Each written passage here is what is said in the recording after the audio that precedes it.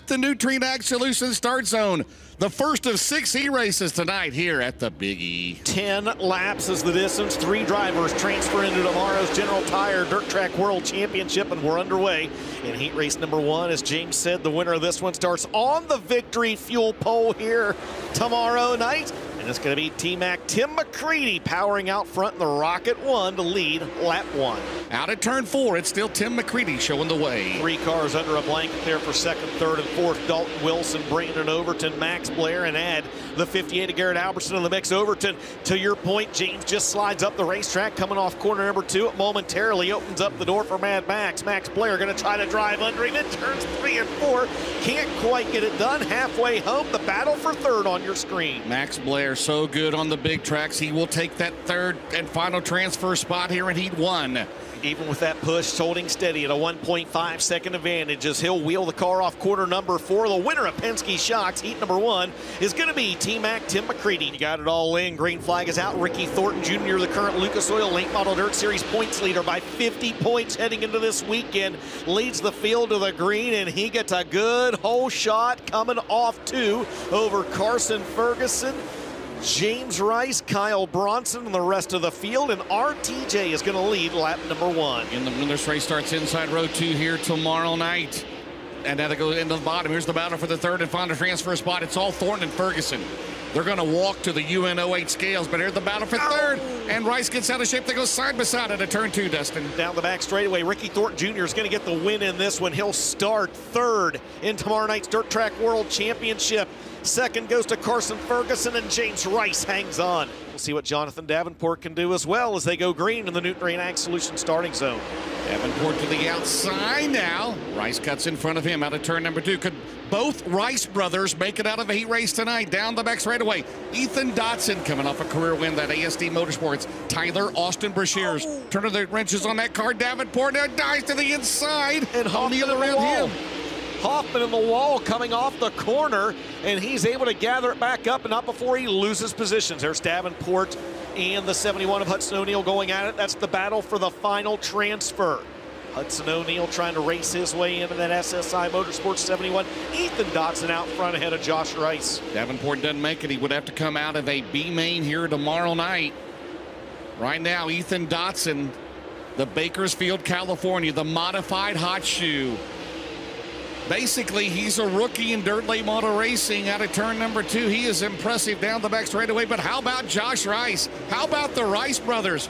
Papa Jerry's got to be happy. And here comes Josh Rice. He's going to take the lead. Threw it in on Dotson High. The caution is out. Oh. The Dave Warren Power Sports caution is out for Brandon Moore. Nutrien Ag Solutions 3-star Joan Dustin. Good one for Dotson. Here comes Davenport up top. He goes to the middle. Oh, and Davenport's going to take the lead.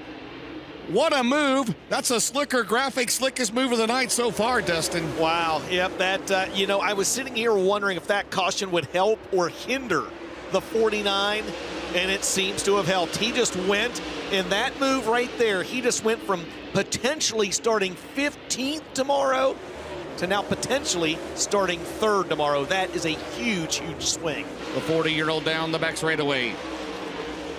Pending the UN08 scales, he will start 5th in the Dirt Track World Championship here tomorrow night, Dustin. Yes, I said 3rd. It was 5th. You're exactly right. Jonathan Davenport is going to win Earnhardt Technologies heat race number 3. To the 44th General Tire Dirt Track World Championship presented by ARP.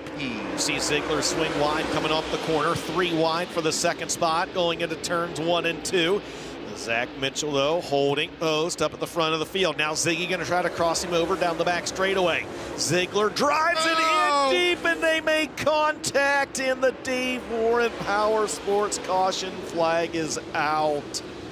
Cross them over, DJ. It'll be Ziegler and McDowell at the Nutrien Ag Solutions start zone in Simpson Race Products heat number 4 for the Lucas Oil Late Model Dirt Series. You know, if McDowell would happen to win this heat race, he'll start 2nd here tomorrow. Has he ever started that close to the front? It's too far to the front, before? Yeah. I mean, he's got to come from like 7th. Start 20th.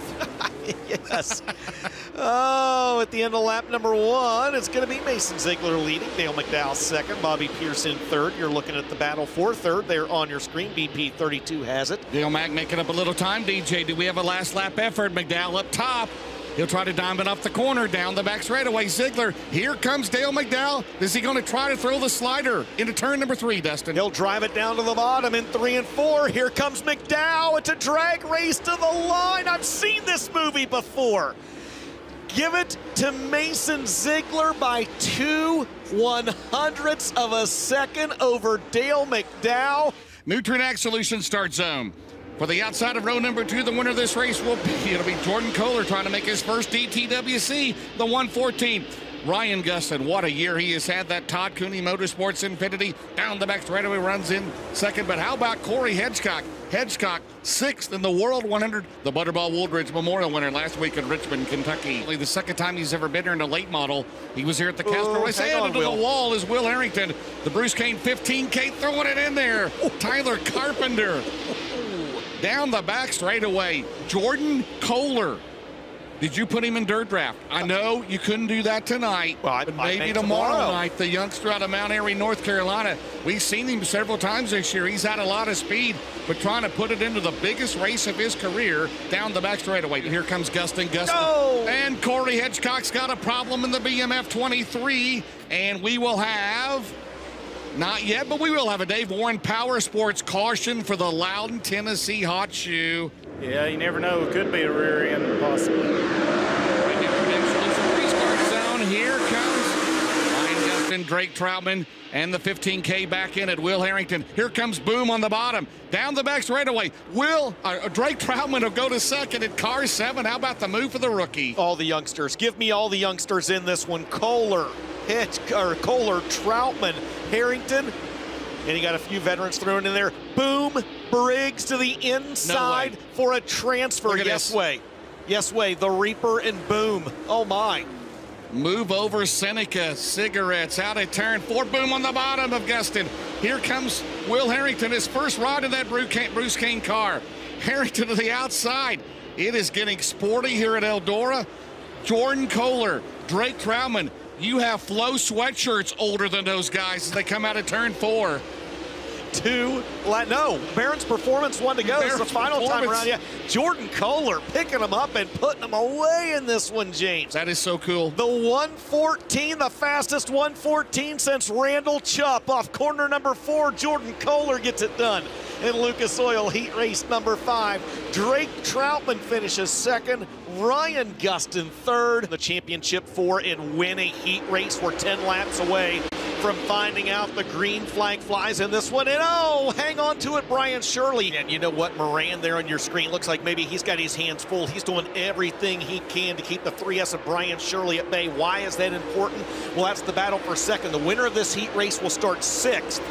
That battle right there, the driver that finishes 2nd as Shirley takes it away. The driver that finishes 2nd in this heat race will start 12th tomorrow. The guy that finishes 3rd will start 18th tomorrow. 1, 5, 7 down the back straightaway. That's about as strong as we have seen anybody here tonight, Dustin Jarrett. Absolutely, as they head off into turns 3 and 4 for the final time. The winner of Lucas Oil heat race number 6 is going to be Mikey Marlar. 2nd will go to Brian Shirley. Devin Moran finishes 3rd. He'll have to come from the 18th starting spot